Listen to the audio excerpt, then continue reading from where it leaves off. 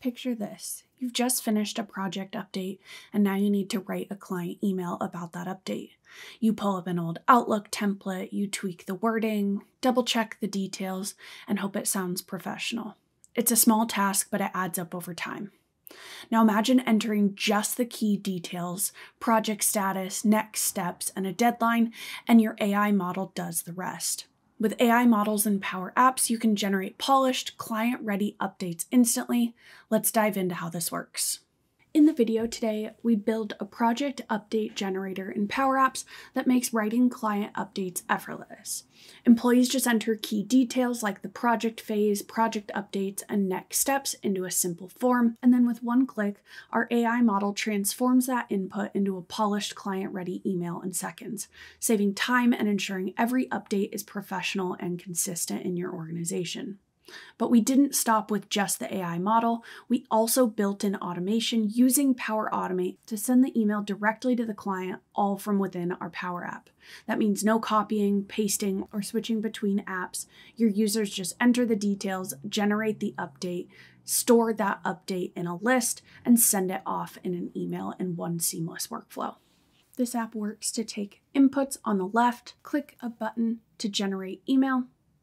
We see the email here, and then we can add in who the email is going to, and we can click the button to send that email directly from the app. You'll want to start in the Power Apps home screen and navigate to the AI Hub. Once you're in the AI Hub, you're going to select the prompts capability here. Next, we're going to select to build our own prompt. Now here, you'll want to type your prompt as if you were prompting Copilot or ChatGPT or any other large language model. We write our prompt with text, we make sure we're specific, have exactly what we want, except with Power Apps AI models, we can add our inputs directly into the prompt. So here, we're working on client-facing project management, so I might add something here in my prompt that looks like this. Now that we have our prompt set up, we need to add in our dynamic content or our content from our inputs in Power Apps. So I'm going to go back to where I first want to add an input, and I'll type in a slash here, and we can choose whether we want to have text or image inputs from Power Apps, and here I'm going to have a text input. Now with our input, we need to name this, so we'll name this client name, and here you'll want to include a sample of what your data will look like. For example, we might have a client named Acme Corp, and I will add input. Now we'll keep doing this here for the next 5 inputs.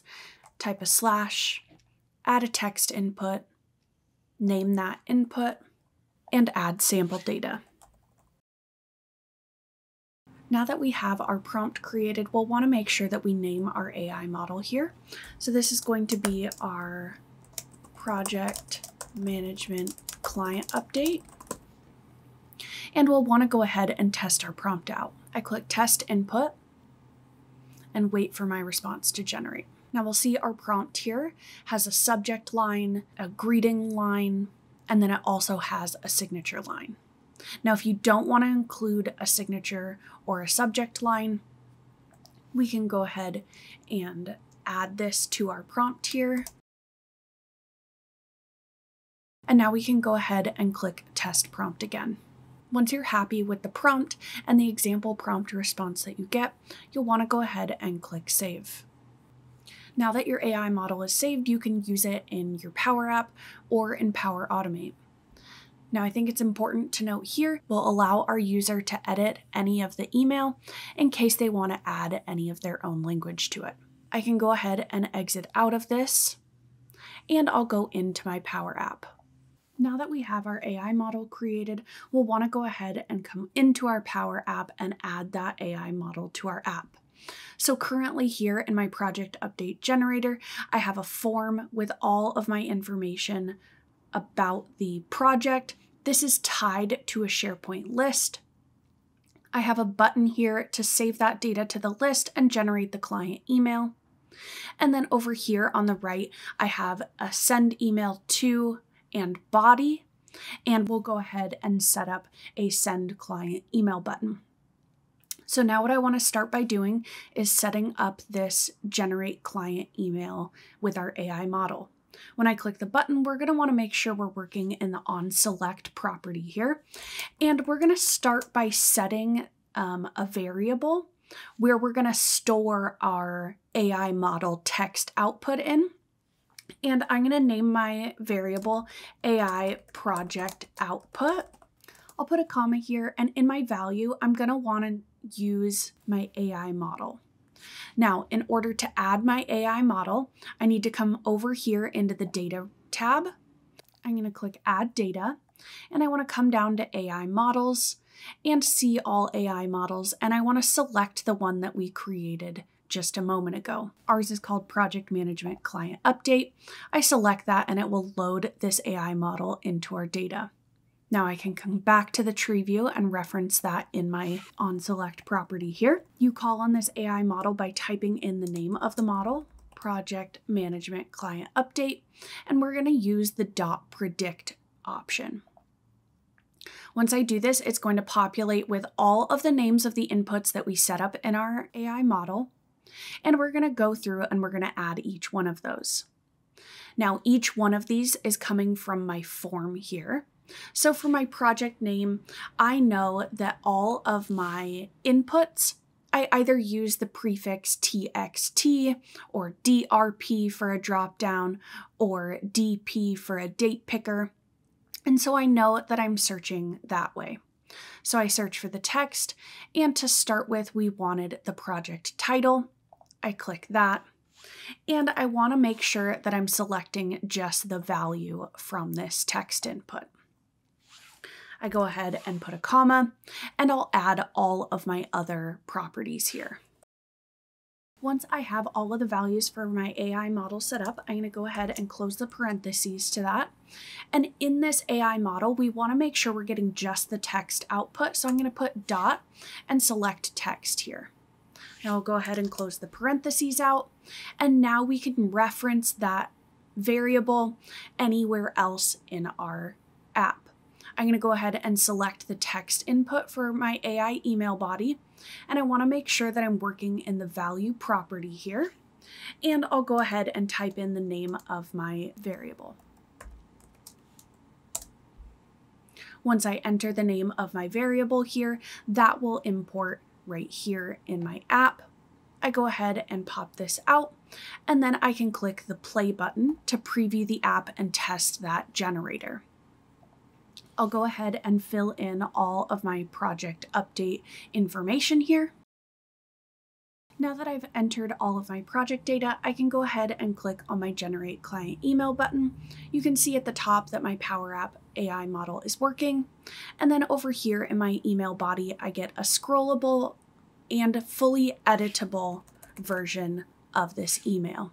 Now what we'll want to do is add code in so that we save this data to the SharePoint list. I'll go ahead and exit out of the preview. I'll come over to this button and I'll pop open the code editor. And here I'm going to go ahead and press enter. And I'm going to use a semicolon, which tells Power Apps that we're completing another action here. And I'll go ahead and say submit form and put in the name of my form here and close the parentheses out. Now let's go ahead and test this. I click on the play button. I'll go ahead and click the button one more time. You can see that everything is generating within the preview. Now you can see that there's no item to display here. I come over to my project management list. I refresh the list, and we can see here now that we have all of our update information, and our email body is ready to be edited. Now the next thing that we need to do is make sure we insert code here for sending our client email. To do this, I'm going to use a Power Automate flow. I'm going to go ahead and exit out of this, and I'll go ahead and go over here to the ellipses and select Power Automate, and now we'll need to create a new flow. I'll click Create New Flow, and we're going to create our flow right within Power Apps. I'll click Create from Blank. And you'll see I have my flow name here. I'm going to title this flow Project Management client updates. In my Power App here, I'm going to go ahead and add some inputs. My first input will be a text input. This is going to be our email body. My next input here is going to be an email, and this will be our client email. Now in this example, I'm going to use the same email subject line in every email, but you could always add another input here of the text type and make that your email subject. I'll click on New Step here, and I'm going to search for the action Send an Email, and I'll use this Office 365 Outlook Send an Email. In the To line, we're going to go ahead and click to add dynamic content, and we'll use the client email here. In the subject line, I'm going to call this Project Update. And in the body of the email, we'll use the email body text input. Now my flow is done. I can go ahead and click Save here. In this test, I'm going to add my email as the To email so that we can test this. In the client email button here, now we need to code our app to be connected to that automation.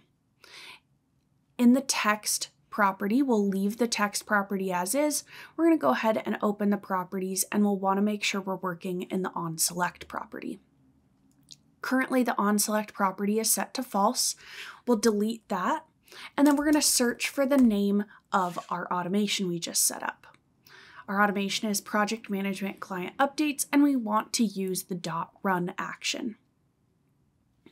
Now in the .run action, it's going to ask us for our 2 inputs we set up. The first is the email body. And this email body, remember, I name everything with TXT. So I'm looking for that email body here, and we want to just use the value property. I put a comma, and now we're looking for the email. This is going to be our TXT client email, and we want to just use the value from this. I go ahead and close the parentheses since my flow only needed 2 different inputs, and we'll go ahead and test this out here. I'll click the play button. I'm going to leave the AI output as is, and I'm going to add my email here. Now that I have my email address and my body of my email fully set up, let's go ahead and send the client email. And now I just wait a moment for my email to come in. I can see that I have a new email here. Now I can see that this email is not formatted well. So I may want to go back to my AI prompt and include some HTML formatting that works with email. To add that HTML formatting for our email body, we need to go back into our AI model here, and we'll go ahead and select our AI model, and we'll add to this. I'm going to go ahead and add here that we need to include HTML formatting for optimized for email. I'll go ahead and test the prompt and make sure that I'm getting email formatting. Now I can see in this email formatting that I'm getting headers of each of the structure that I included. So we can add to this and say, don't include structured headings for each paragraph. Now I'll go ahead and click test prompt and see what we get one more time. Now I see this very nice HTML formatting here, and we can use this in our app. I'll go ahead and click save. Now that my AI model has been saved, I'm going to go back into my app. Once we're in our preview, I can see that it doesn't automatically show me a new form.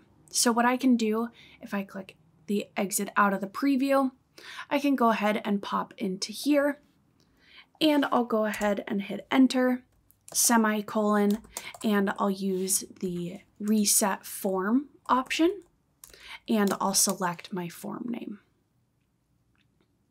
I'll go ahead and open this up and click preview. And now here we have all of our information again. Let's go ahead and add all of the same information to get a new email body generated. Now I'll go ahead and use my new save data and generate email. And you can see that HTML code has been added to our email. Now, if your end users are using this solution, they'll need to be aware that these HTML tags should not be changed. And let's go ahead and click this Send Email option to see the updated email formatting. Now, when I look in my email, I can see that I have a new email that's correctly formatted with all of the line breaks.